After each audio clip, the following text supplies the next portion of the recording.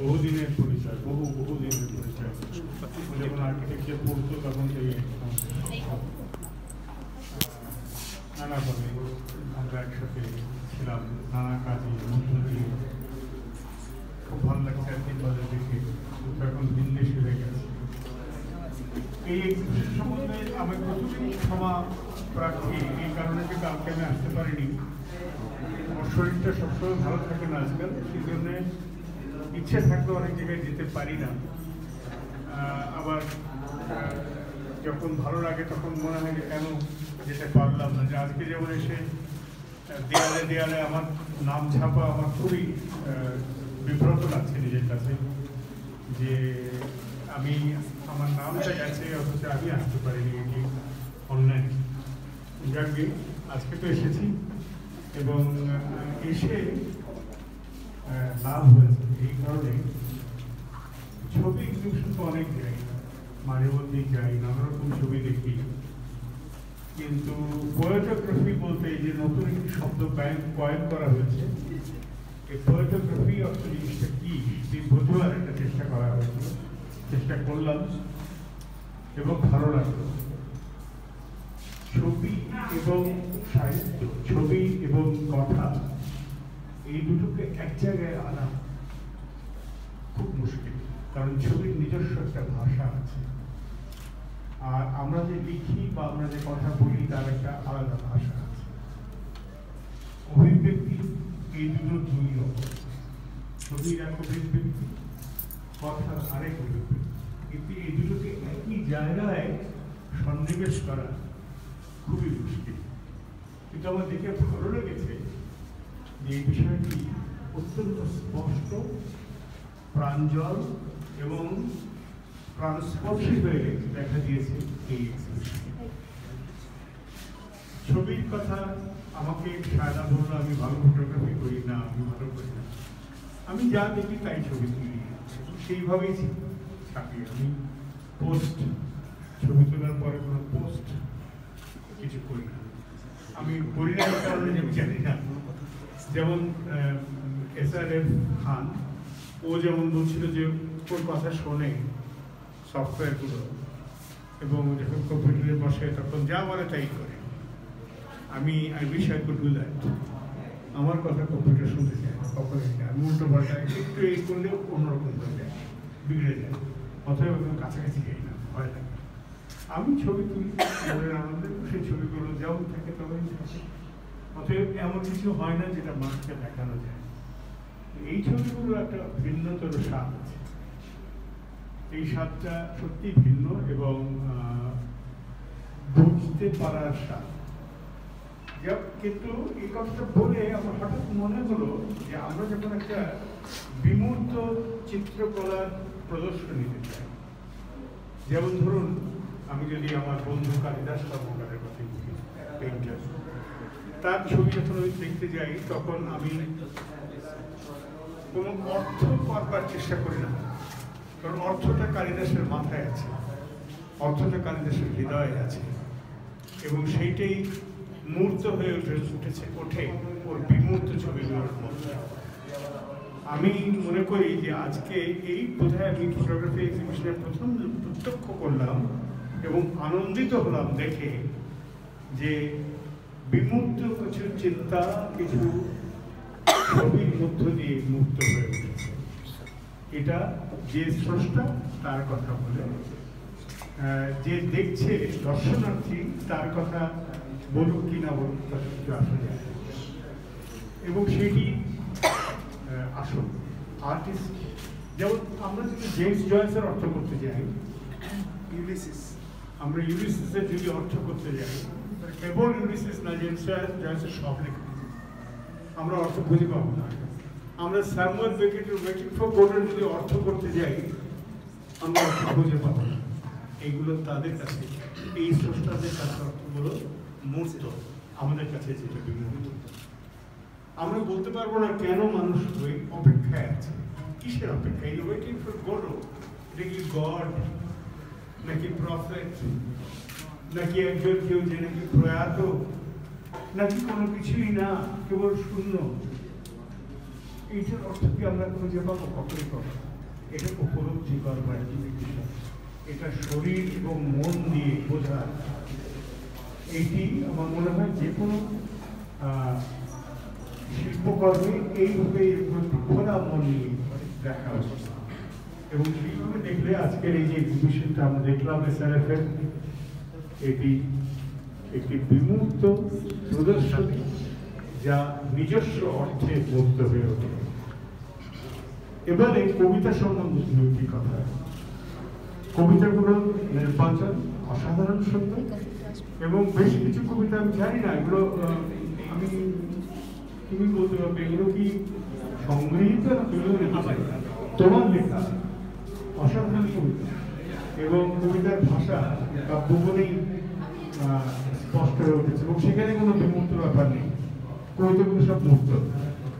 There is nothing abstract about the poems. They're all concrete. এবং অনুবাদগুলো সারা আমি জানতাম না, বুঝতে পারি। I was very pleasantly surprised to see that she has done a wonderful job of translating those poems. আমি translation বলবো না, কারণ এটা একটা পোয়েট্রি হয়ে থাকে। ইংরেজিতে নিজস্বতা নিয়ে আলাদা কবিতা হয়ে থাকে, সে কাব্য। আমি আশা করব যে সায়দা সাহিত্যকর্ম চালিয়ে যাবে এবং অনেক উপরে উঠতে পারবে, চালিয়ে যায়। আর এসআরএফকে বলব, খুবই একটা সুন্দর অভিজ্ঞতা হলো আজকে সন্ধ্যে, এবং এটি আমি ধারণা করবো নিজের মধ্যে। আমি আরো ওর এক্সিবিশন দেখবার প্রত্যাশা। আনোয়ার, তোমাকে খুব ভালো লাগলো বহুদিন বাদে। বেঁচে বুঝতে হয়তো আমার পরকাল আছে কিনা সেরকম আমি এখনো নিষ্পন্দিত নই। I wish I was sure what was going to happen after this. I'm not. ওটা তো ভিন্ন কথা, সেদিকে ওই দর্শন নিয়ে আরেকদিন আড্ডা মারা যাবে, মানে একদিনই সব শেষ করে ফেলতে চাই না। অশেষ ধন্যবাদ আপনাদের সবাইকে, আপনাদের ধৈর্যের জন্য, এবং আমি সত্যি আমার যে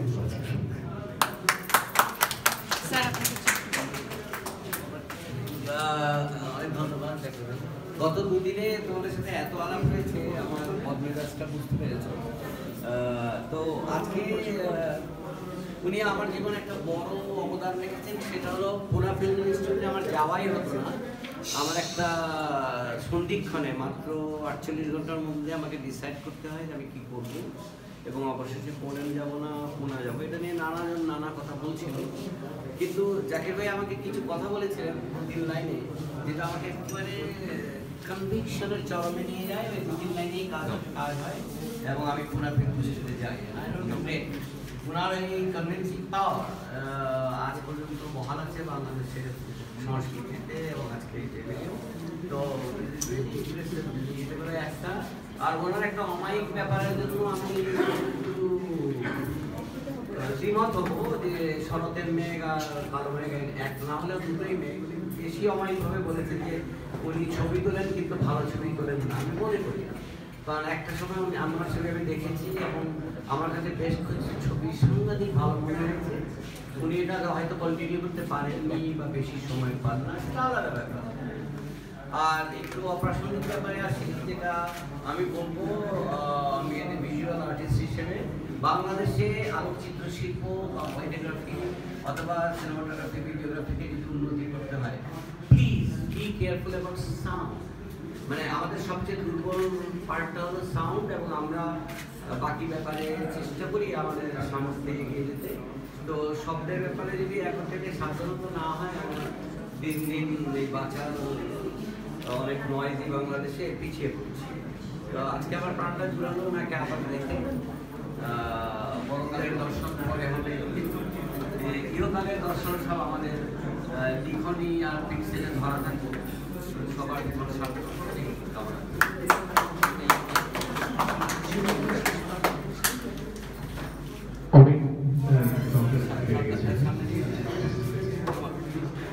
অসংখ্য ধন্যবাদ, অনেক অসংখ্য ধন্যবাদ। স্যার আনিজাকে এবং আপনাদের গুরুত্বপূর্ণ কথাগুলো সবসময় মনে থাকবে।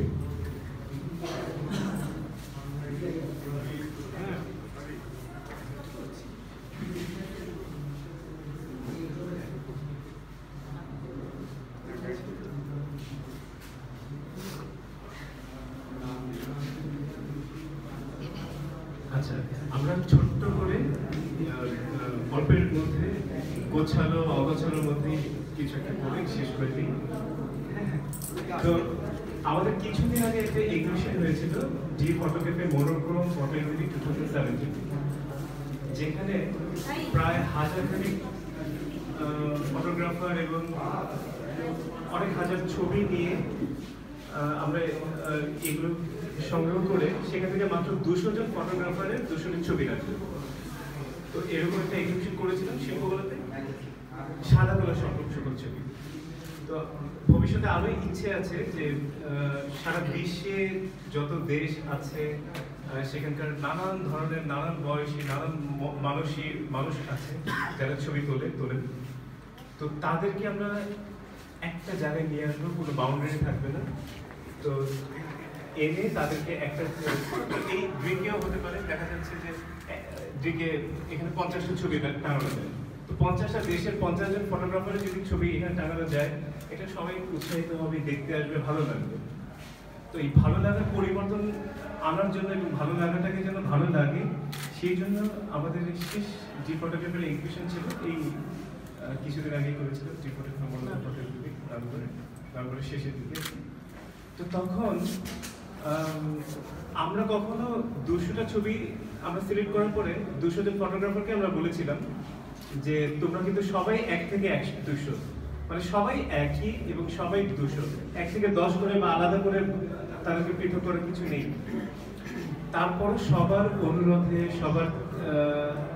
সবাই যেটা চায়, যেটা এখন ধারাবাহিকতা হিসেবে সবাই চাচ্ছে যে হ্যাঁ আমি যদি প্রথম হতে পারি, দ্বিতীয় হতে পারি, দশম হতে পারি, ওকে, তাদের মন রক্ষার জন্য আমরা আনোয়ার স্যারকে বলেছিলাম যে স্যার, সে খুবই ব্যস্ত ছিলেন, তো সেখানে অনলাইনের মাধ্যমে আমরা তাকে খুব লগ করে কথা বুঝিয়ে তারপর কিছু ছবি দিই, সেখান থেকে সে 1 থেকে 10 বাছাই করে দিয়েছিলেন এবং সবাই তাতে ভীষণ খুশি।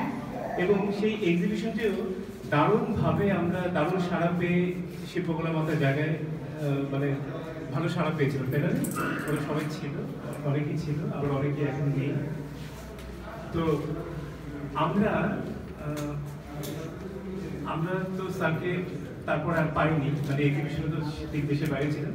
তারপর যখন দেশে আসলেন তাকে নিয়ে আমরা ভাবলাম যে যেটা আমার ছবি কবিতার সাথে মেম ট্রান্সলেট করে দিয়েছেন, মানে কবিতার ভাবটা উঠিয়ে দিয়েছেন, তো এরকম একটা প্রদর্শনী করতে যাচ্ছি, তো আলাদা করে কোথাও মানে একটা ওয়ার্কশপ করবো, অনেক ভালোভাবে করবো, সবার সহযোগিতায় অনেক ভালো কিছু করার ইচ্ছে আছে।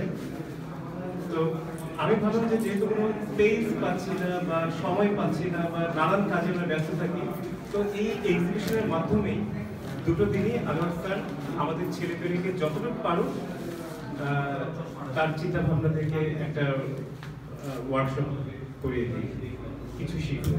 আমাদের প্রজেক্টরও ভালো ছিল না, মাইকের সাউন্ডও এলোমেলো, তার একটা দারুণ ভিডিও ছিল, সেটাও বোধহয় দিতে পারি নাই। এমনকি এখন যে কথা বলছি তাও একটু থামছি, বোধহয় এসিটাও ভালো না। তো এরকম অবস্থায় আমরা প্রোগ্রামটা আর কি এখন এই অবস্থায় আছি। এসি চলছে? আচ্ছা, ঠিক আছে। তো আমরা আমাদের D'PhotoCaféর পক্ষ থেকে আনোয়ার স্যারকে একটা ক্রেস্ট দিব, আর ক্রেস্টটা দিবে, আচ্ছা ক্রেস্টটা আপনার পরে দিই না, এখন দিই, আমি দিচ্ছি। অপূর্ব আছে,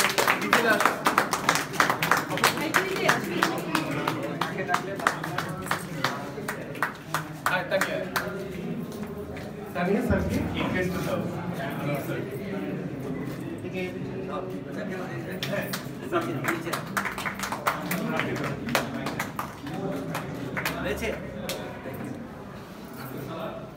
আজকাল এটা বেশি। তো আমরা এটা মাত্র শুরু করলাম, ভবিষ্যতে এরকম আরো ভালোভাবে চেষ্টা করতে হবে। এরপর আমরা সার্টিফিকেট দিব, কিন্তু তার আগে ফুল দিয়ে আলী জাকির সাহেবকে ফুল দিয়ে মিথিলা আসুন ফুল দিয়ে স্যারকে। আমি ঠিক গুছিয়ে কথা বলতে পারি না।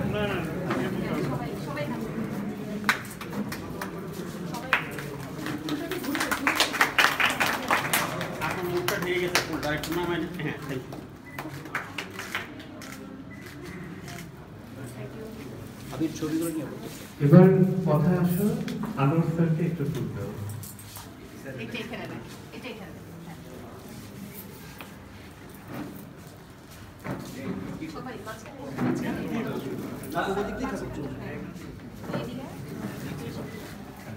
অনেক ধন্যবাদ।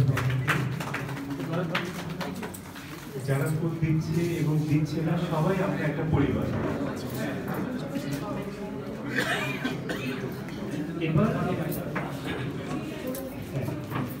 এবার সবার জন্য আমাদের যারা পার্টিসিপেট রয়েছেন, যারা ওয়ার্কশপ করলেন, সবার জন্য দারুণ সব মগ রয়েছে।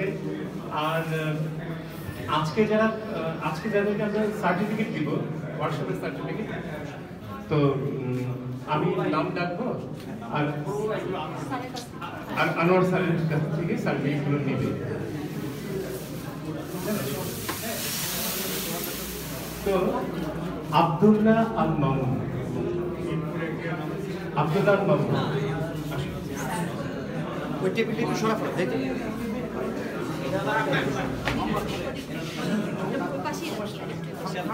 আস্তে আস্তে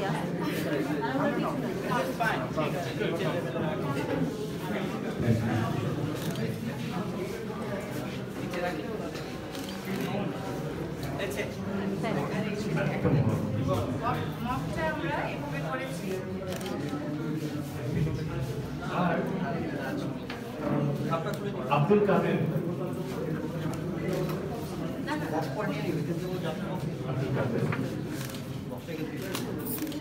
আমরা এক্সিবিশনের ভিতরে ছোট করে ওয়ার্কশপটা করেছিলাম। আমরা ভবিষ্যতে আরো বড় করে ওয়ার্কশপ করব। আমাদের হাজারটা ফটোগ্রাফার বন্ধুরা অপেক্ষা করছে। সিরাজুল লিটন,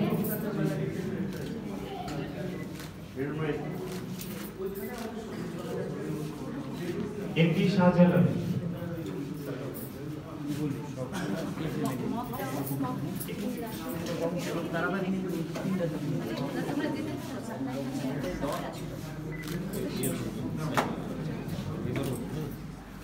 সিদ্ধার আব্দুল্লাহ নোমান,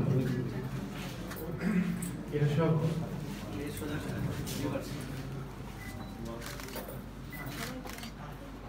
কাজী রাহি,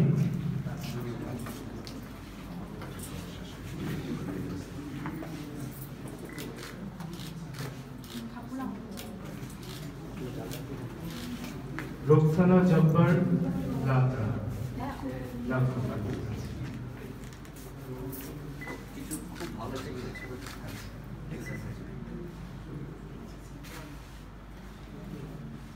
আমরা সবসময় লাত্রি শুনেছি না, লাত্রটাও শুনতে পারি।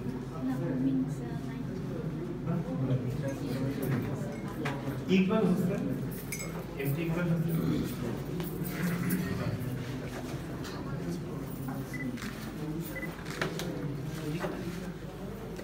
আব্দুল হামিদ,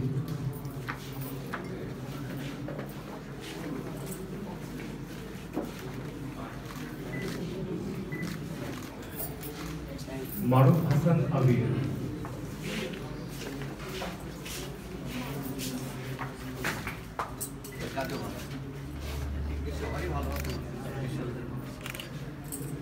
তানভীর সাদাত রিপন,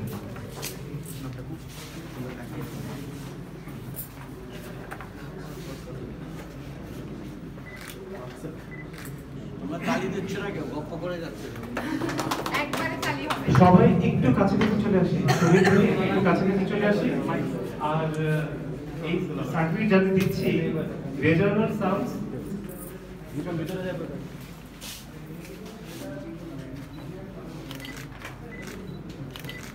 রিয়াদ মাহমুদ,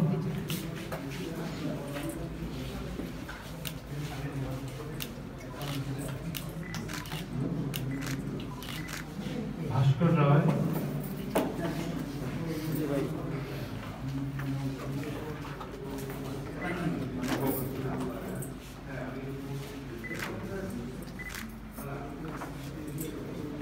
শওকত সারওয়ার,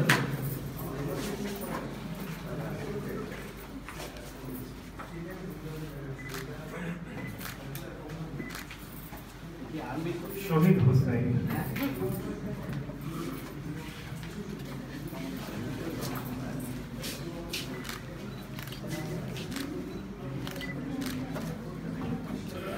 কাজী আসিফ মাহমুদ,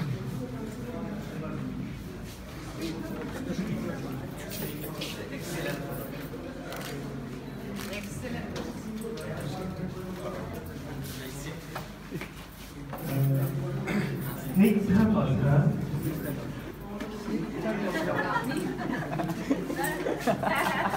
তুমি এত ভোগাইছো সেলফি তুলে, এখানে কি দুঃসাহস তুমি এত কাছে এসে মোবাইলটা অন করে পিছনে যাচ্ছ, ট্র্যাক করছো, পৃথিবীর ইতিহাসে anywhere in the world except in Dhaka and Bangladesh in Dhaka can happen. You should do that. তোমার একটা মিনিমাম ডিসটেন্স রাখবে, তোমরা ওর কাছে যাও।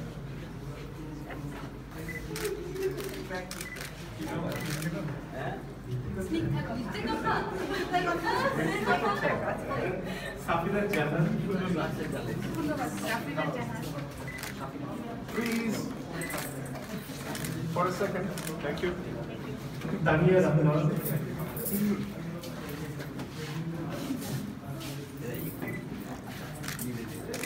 স্যার এদিকে এমজি শরীফউদ্দিন, স্যার এদিকে তাকাতে হবে একটু। এই আমারটা কই, আমাকে একটা দেয়া আছে।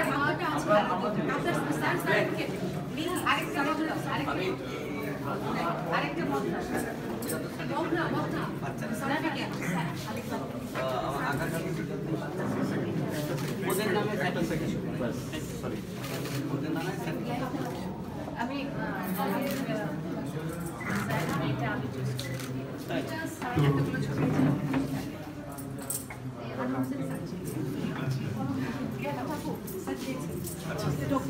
স্যারকে আমি দিচ্ছি। রেখে দেবে কি ওইটা রশিদি তো দেখাবে ওলা, মানে আমার বাচ্চারা আমার জন্য আমি কি করে দিই? আমি একটা ব্রাঞ্চ সার্টিফিকেট এজন্য দিচ্ছি যে এখানে কারো নাম নেই, আমার নাম নাম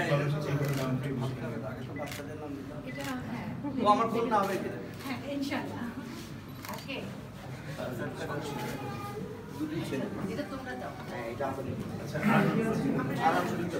আর দুটো আছে স্যার আর আমরা এবার ছোট দিন এখন স্যার আর মাইকে দিব না আমি ঢাকায় এসে এটা তুমি আর শায়লা খান, আমি আছে হ্যাঁ হ্যাঁ হ্যাঁ সেটা অন্য কেউ দিচ্ছি। সবাই মিলে দিবে এই তোমরা সবাই মিলে দিবে না স্যার দিবে স্যার দিবে এই তানিয়া এটা অনেকটা আমরা ঘরোয়াভাবে কাকতালি বলো, কি বলো, ওখানে শুটিং করেছিলাম ওই জায়গাটা পছন্দ প্রিমিটিভ। আমার খাটনি তোমার আমাকে মাপ দিবে এই মগটা কভার করে, এই মগটা মগ দিয়ে নিচে নিচে এই যে কোথায় কোথায়? বিরিয়ানি করে বিশেষ না হইলে ম্যাডাম দেখো না ফরক চলে দিচ্ছে স্যার আমরা এখন একটু দেওয়াল গাছের কিচ্ছু করছিলাম এইবার সবাই মিলে একটু রেসার্চ করি। সকল অনিয়ম আমি করি। আমাদের বিশেষ ফটোগ্রাফার কবি এই আমি আড়ালে চলে যাই। স্যার আছে ওকে হয়েছে।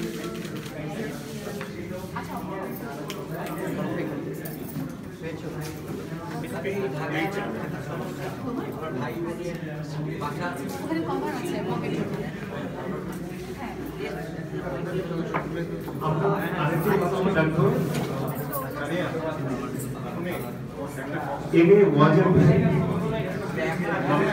জুড়ে থাকে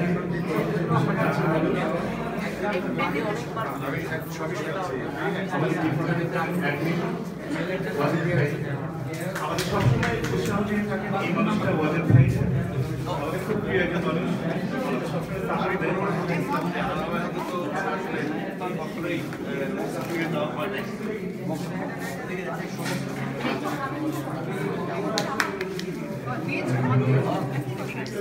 এভাবেই হয়ে গেল এত সুন্দর দেখতে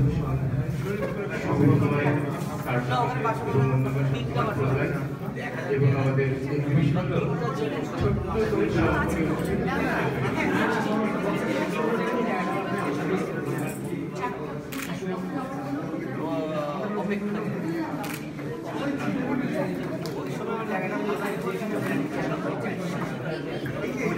আচ্ছা, তানিয়া, অপূর্ব, মিথিলা, আর কথা একটু এদিকে আসো, আর একটু ফুলগুলো আনবে তোমরা, তোমাদের জন্য ছোট্ট উপহার। আবির